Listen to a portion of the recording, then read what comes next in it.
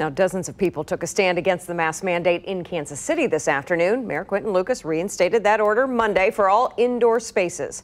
A group gathered outside City Hall calling for it to end. Taylor Johnson joins us now with their message. Taylor?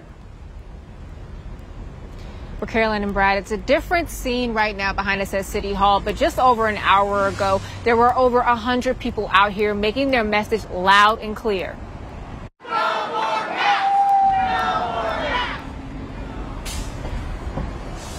Now, some of those folks here, they say that they will not comply with wearing a mask. You can find people of all ages standing outside City Hall for at least 2 hours.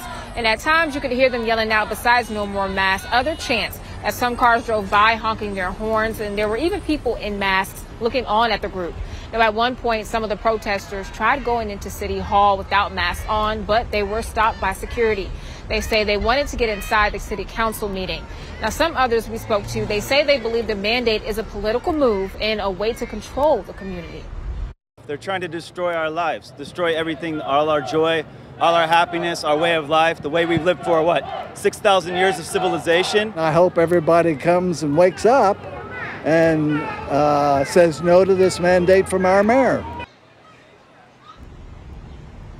Now, Mayor Lucas says that he put the mandate in place as a recommendation from the CDC as they had changed their guidelines, saying that masks were needed inside whether you were vaccinated or not vaccinated.